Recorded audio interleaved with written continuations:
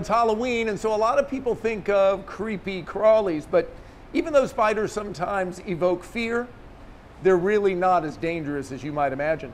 The one on my hand is called a rusty-kneed tarantula, and they come from Mexico, and you'll sometimes see them in pet shops.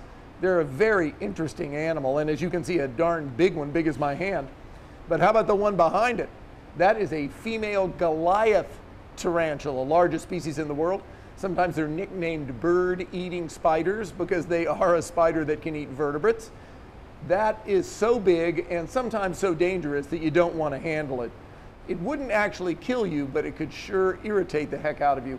They have these little fibrous scales on their abdomen that they can rub off, and it can irritate you, kind of like getting fiberglass or even glass in your skin. Now, there are thousands and thousands of species of spiders all over the world. The majority of them do come from the tropics, and ones that are this big don't typically live in the United States, and certainly not here in the tri-state. So you don't have anything to worry about this Halloween. Here in the Insectarium at the Cincinnati Zoo, I'm Thane Maynard.